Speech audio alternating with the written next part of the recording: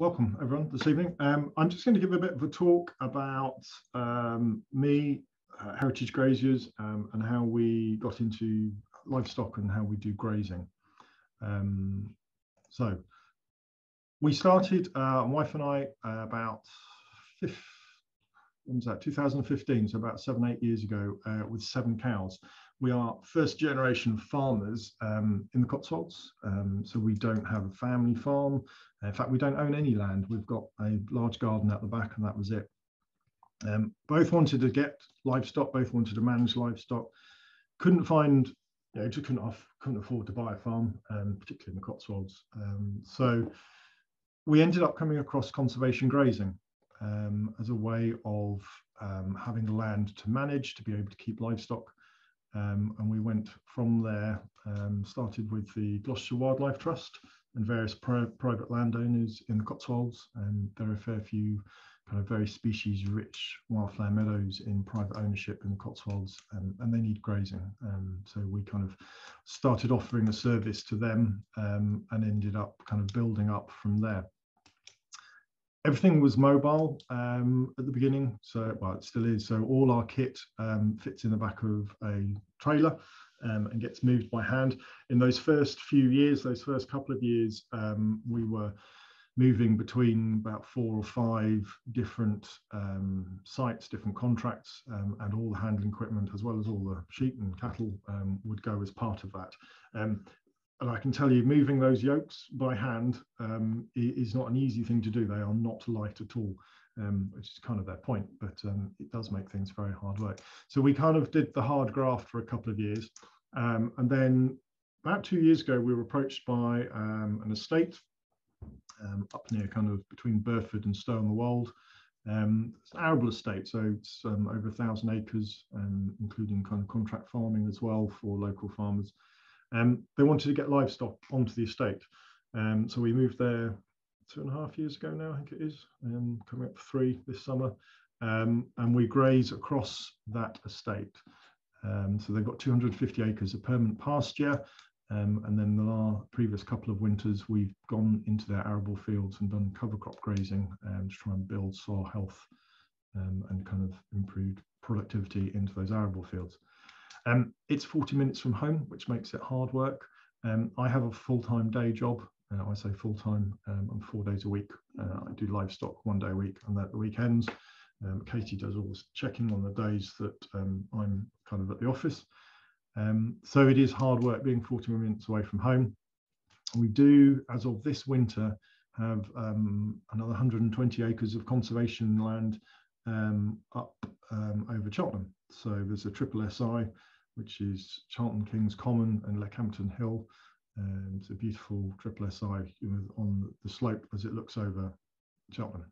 So we are now grazing on that. We've got a 5-year contract to graze on that. So between 5 kids and nearly 200 head of livestock, what are we on? Kind of 300-400 acres of permanent grassland and arable fields as well, and a day job. It keeps us busy. Livestock wise, we are running about 45 head of British White and Castlemilk Moorit, British White and Longhorn cows, both native breeds. British White is obviously a rare breed. The Castlemilk Moorit and Portland sheep, last count about 140 of those, and the number's always a bit up and down. And we bought those, and we got those because of their native breeds. So they're a really good choice, perfect choice for conservation grazing, and have worked very well for us. They can keep condition on, or rather not lose condition too badly on very poor grassland. So they've worked well. They also produce kind of that slow grown meat, which we sell to customers. So my wife works with the wool for the sheep. So we'll see in a minute. She produces knitwear and home wear from fleeces, or from the wool from the sheep. So having that brown, kind of chocolatey brown colour, as well as the white that she can dye, is very useful. The business we run, so we try and get as much from the livestock as we can do. So We sell meat. We sell direct to customers through our website, and that's high quality, pasture fed meat, all slow grown. Kind of and so we're going through kind of various certification at the moment, which we'll come on to later. We also sell direct to restaurants. We were supplying a steakhouse in Birmingham. Unfortunately, they got flooded out last year, and the insurance doesn't look as though it's paying out. So I think they've disappeared. But there's a couple of pubs we also supply. So there's that. There's the kind of meat side of the business. We also, with the conservation grazing, we get paid to do that, and that's as a service we supply for conservation grazing. A lot of the sites that we graze are difficult to graze, shall we say, hard work. They also are potentially poor quality grass, which requires the livestock to, obviously takes a hit on the condition on that.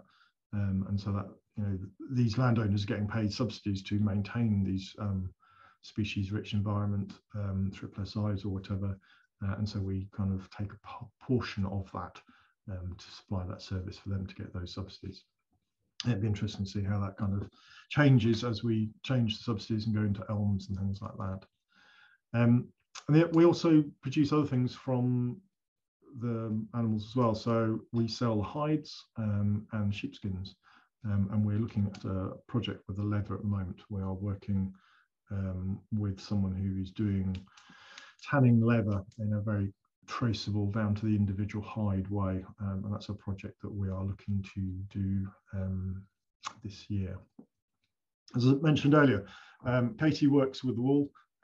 She, under her brand of Loopy Ewes, she produces various knitwear on a kind of hand knitting machine, everything from kind of jumpers and hoodies through to kind of cushions and things like that. She also has some people, and she doesn't do the weaving, but some of the wool goes off into blankets and throws and things like that.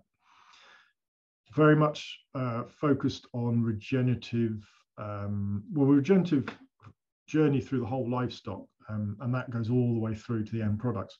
So the pale cream and brown sweater you can see there, top kind of second from the right. So that is a part of her collection that she has produced last year that's got accredited with Fibershed. So Fibershed is an organisation that is promoting really kind of locally produced, grown, made textiles, and that's all natural. There's no kind of added chemicals, and even down to kind of the thread that sews on the tag has been kind of chased down for that amount of detail, traceability. So the whole end-to-end products we provide are really traceable, very slow grown, natural products. And I guess that's kind of our USP of what we're providing. We also, as I say, we do the grazing service. So conservation grazing, a lot of calcareous wildflower meadows, very species rich, some of them. The top left photograph there, you could walk 10 meters and walk over 100 orchids. So really quite stunning, some of them. And to do that, we do quite prescriptive grazing at times where need be. So the two other photographs on the top there, they wanted to reseed a wildflower meadow, so it's not particularly species rich, that one, but they wanted to kind of reseed that top area. So we went in, did very focused grazing for a short period of time to take the grass down low, break up the soil.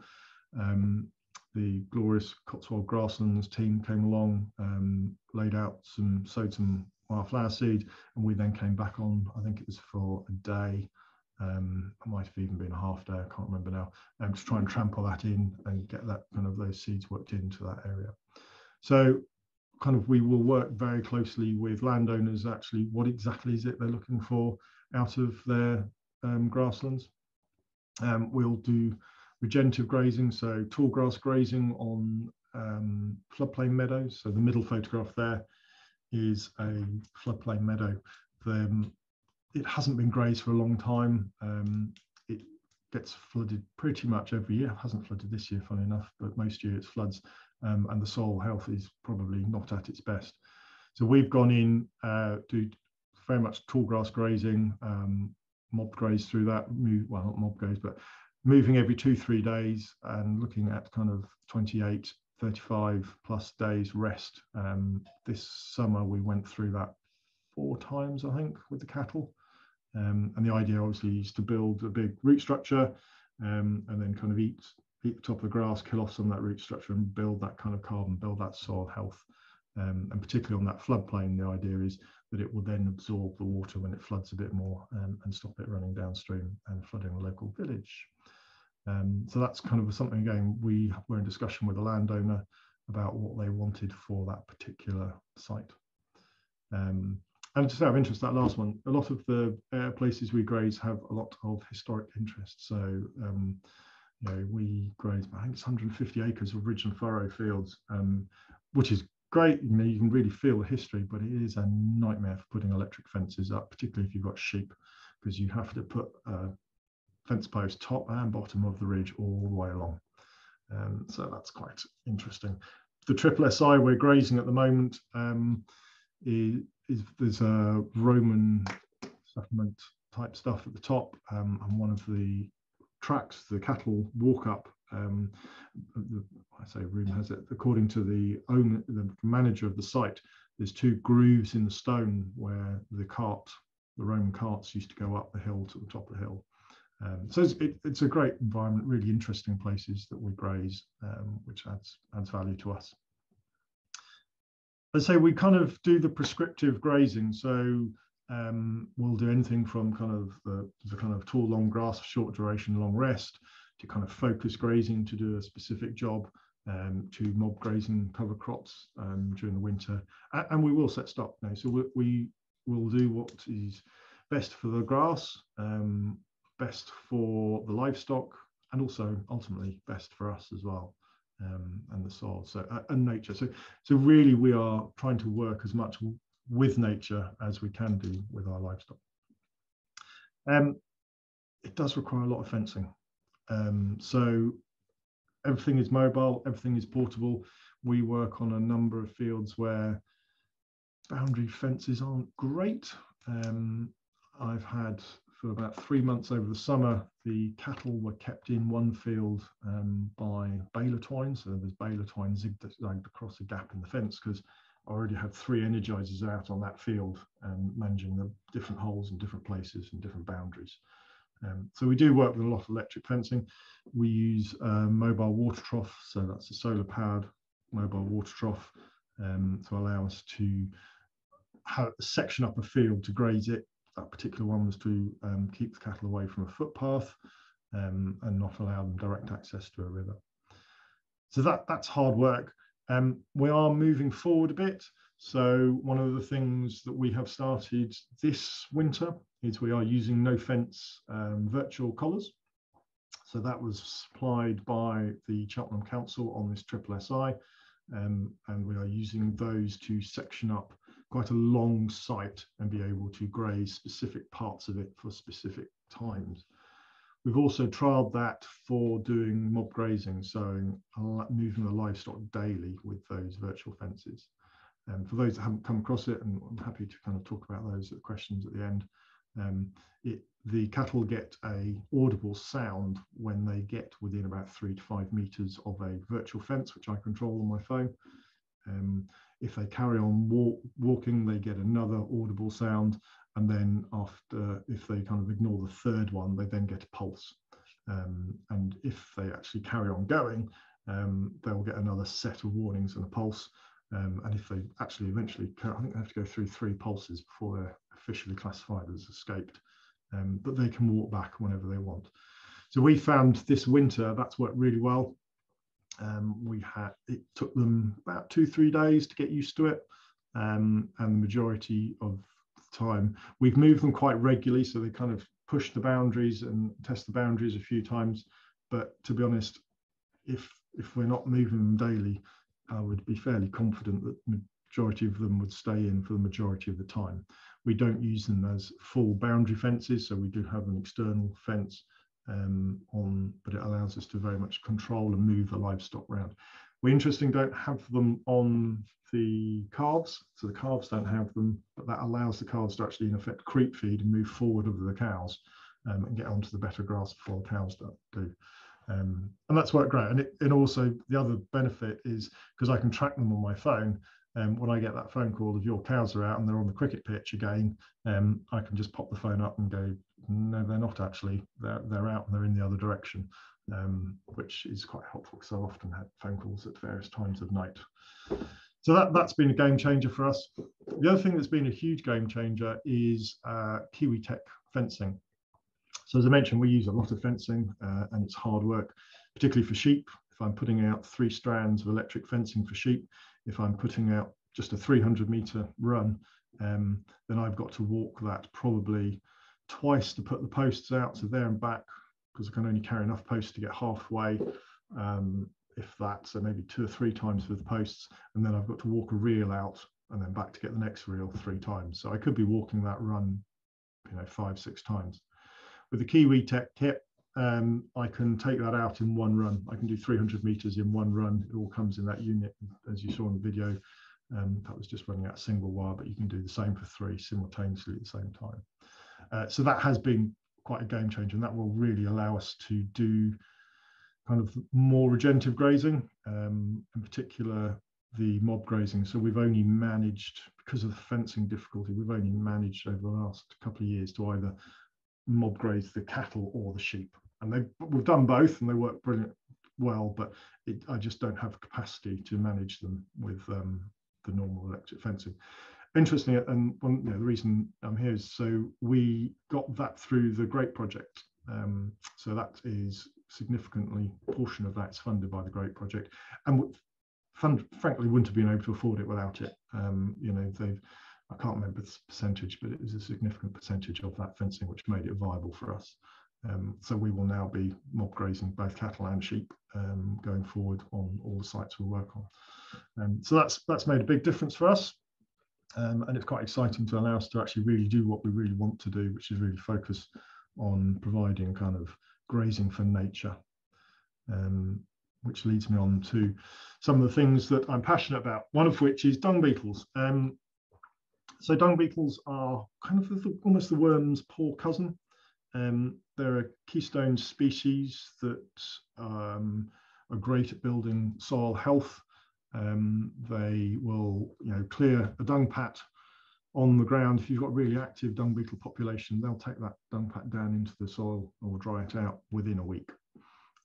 Which, if you consider what they're doing, it's clearing the pasture, so it's allowing your grass to grow more. It's improving soil health by taking the dung down and fertilizing down. And some of them, they will go down and take that a meter deep, which is, you just can't get that any other way, but by getting someone like a dung beetle to actually take it down for you.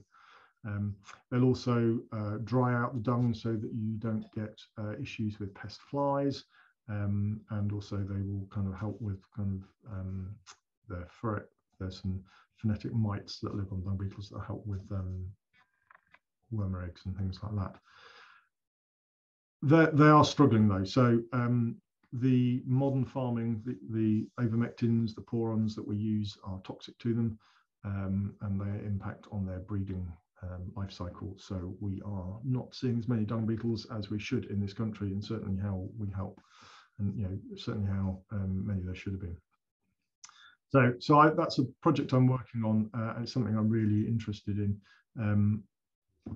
One of the things that we do is we do fecal egg worm counts for livestock. So the cattle haven't been wormed in 3 years, I think it is now, because we do a lot of the regenerative grazing is tall grass grazing. The worms tend to be at the bottom of the grass, so we kind of avoid the worm burden wherever we can do.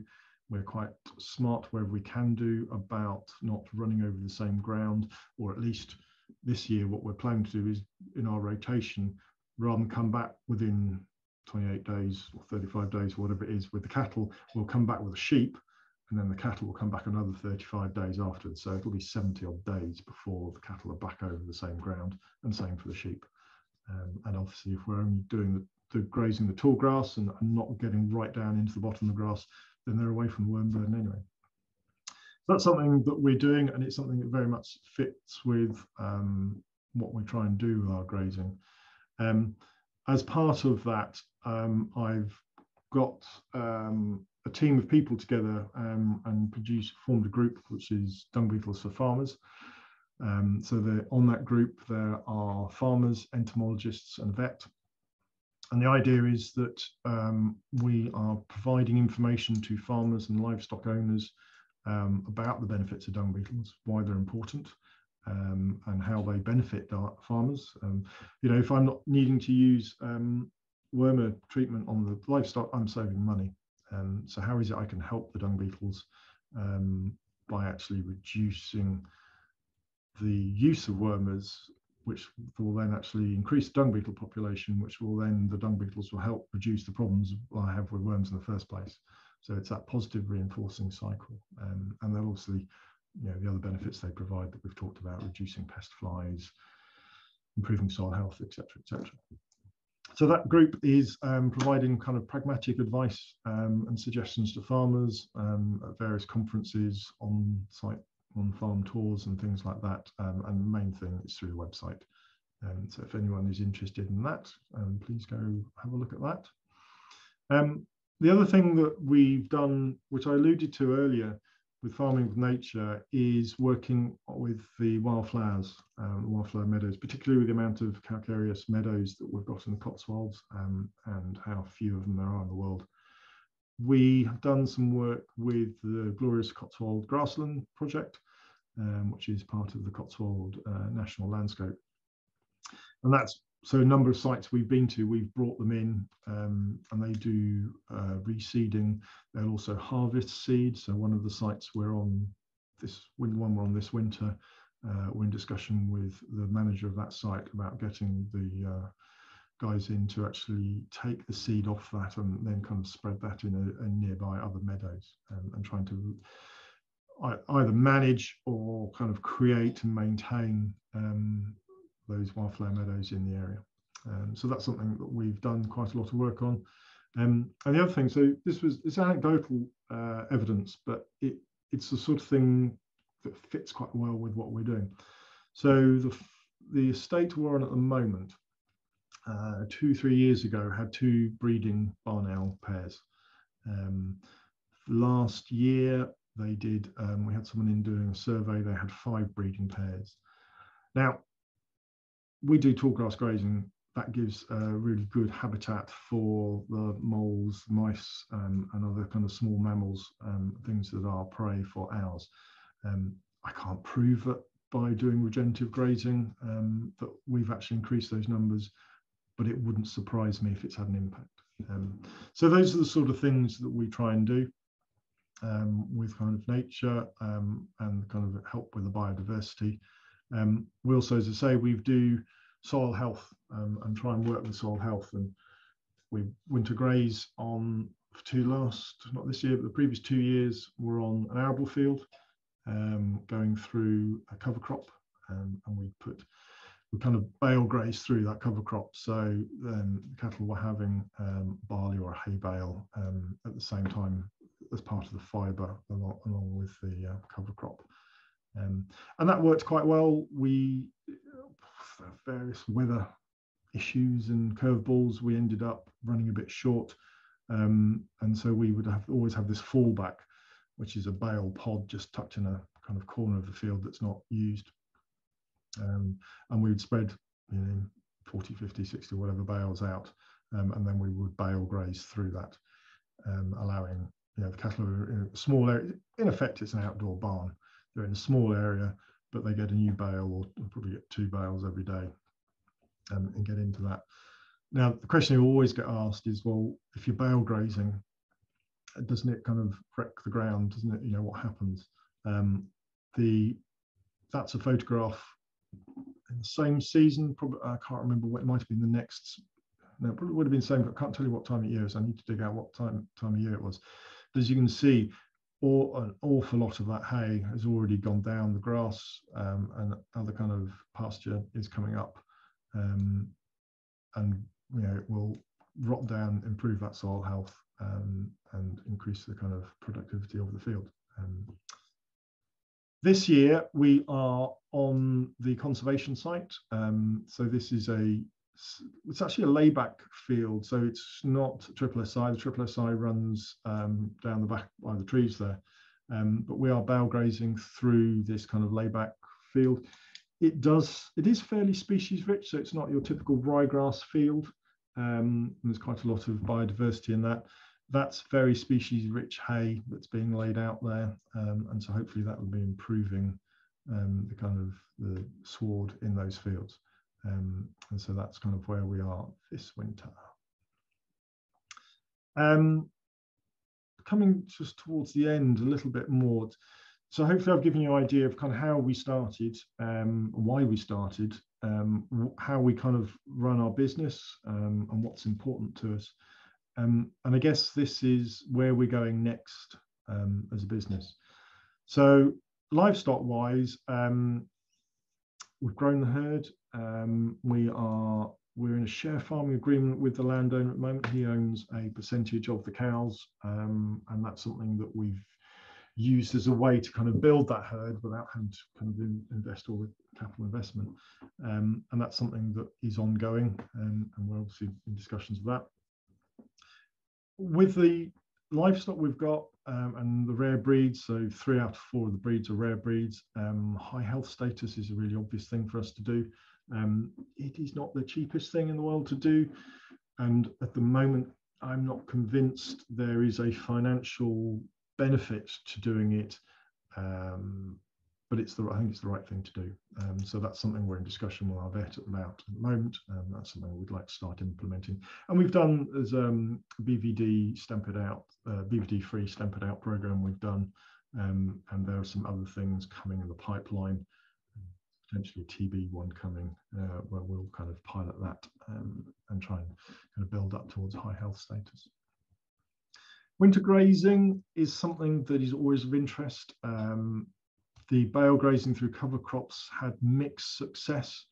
One of the things that really interests me is bale grazing through woodlands, and whether there's an opportunity to do that. Obviously the woodlands actually offer really good natural shelter. In fact, where the cows are at the winter at the moment, they've spent quite a lot of time in the woods, and they have free access. Even though we were kind of mob grazing round, we would give them, we wouldn't necessarily back fence or virtually back fence, and allow them access into the trees for shelter from the wind, rain and snow if and when it turns up. So that's something that we're kind of always looking to improve. We don't barn livestock. It's not something we're ever interested in doing, but also I don't like them when they're sitting on an exposed field in the harshest of winters. So that's kind of one thing I'm always looking to improve. Obviously, I'm growing the business. We'd like to sell more meat. That's something that we need to work on this year. Katie's textile business is going kind of leaps and bounds, winning various awards and getting various amounts of publicity. And I think there's a few things coming on that, which should be very exciting for her this year. We talked about certification. So we're not actually organic at the moment. We are looking at it, and that is a conversation that is ongoing. In effect, the way we manage the livestock is organic, but obviously the ground isn't ours, so there's a conversation to be had about that. The estate are looking to go organic. It's not a quick, easy step for them, but that's something that we would very much welcome and go along with them on that. The Pasture Fed Livestock Association.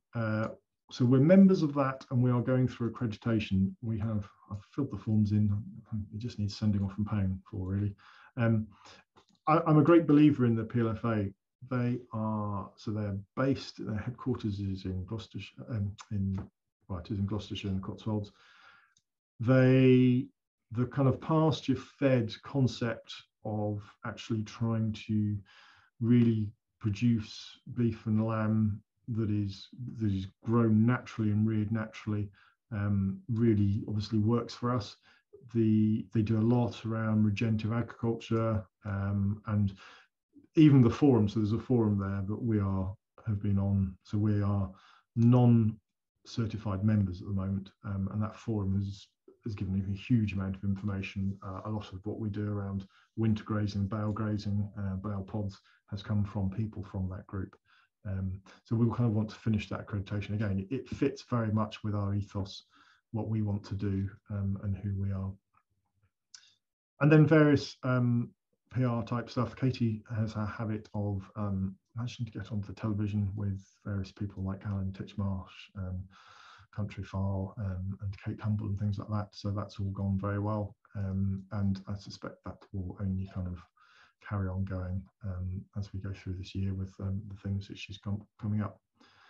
And then finally, I guess our real connection with our customers, and not just the customers, it's the people who are interested in what we do, who see the grazing we do. So the Triple SI is on the Cotswold Way. I believe 100,000 people go along that path every year.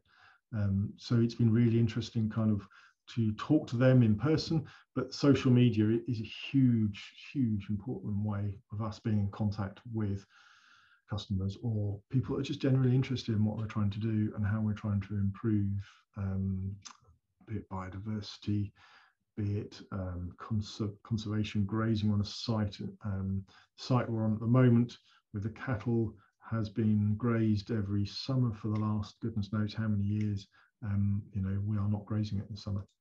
It's not supposed to be grazed this summer. Those wildflowers need their moment to do their thing. So it'll be really interesting to see how that goes and to be able to communicate that with people. So those are the key things, I guess. The things that are difficult for us, obviously, we don't have a farm. Everything is away. It's a drive away. We don't have the vehicles, so there's no tractor. If we have a problem, we've got to work it out. We've got to move all the handling equipment by hand. We don't get subsidies. We don't get grants. We can get some things. So the Great Project, is a really good example of how we have actually managed to get support in getting that kit. So which is going to be a big difference for us and allow us to really do what we want to do. But also the Great Project do funding for courses and training as well, which is really interesting. And so it's a balance. It's hard work. We've got to fit it in with our lives. It's something we're hugely passionate about. And the more we do it, the more passionate we become, and the more we get involved in the kind of driving forward or the regenerative, the biodiversity. Getting into dung beetles, for example, that's a project that I got into just over a year ago now, because the more we do this, the more we kind of believe it and the more we're into it. And so it'll continue. And feel free to follow us on social media and keep track of where we go and what we get up to. And that pretty much is it, I think. I think that probably covers us. Just leave you with that last photograph, which is one of the walks we do. So the estate, as I say, I think it's 1,100 odd acres. It is not set up for cattle or sheep, certainly not for sheep. We walk from winter grazing to summer grazing across the estate. It's a 6-kilometre walk across bridleways like that through the woods. There are no fences anywhere near where those cows are, or hedges for that matter. That's half the herd. That was the British Whites, moved a couple of years ago. And that took us about an hour and a half just to walk them. And they are so used to being moved, they will just follow at the call. We get a bit excited when we let them out first off, but once they've calmed down, they will just walk for an hour behind me, and with the kids kind of running around behind, catching any stragglers. And that photograph to me sums up how we manage to look after our livestock. And that's me, I think, David. So